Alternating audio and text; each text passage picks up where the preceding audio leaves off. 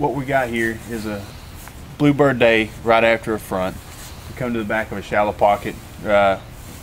Luckily, with these Amphibia glasses, we're able to see that the gizzard shad are thick in here. They're coming through in little schools.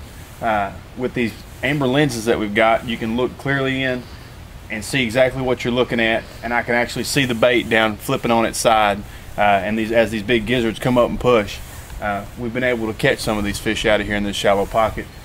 What you've got is some scattered rock through here with some humps, and without these glasses that makes it extremely tough to see. So these glasses are amazing with the clarity of the glass. It doesn't get any better. It's just what you really need.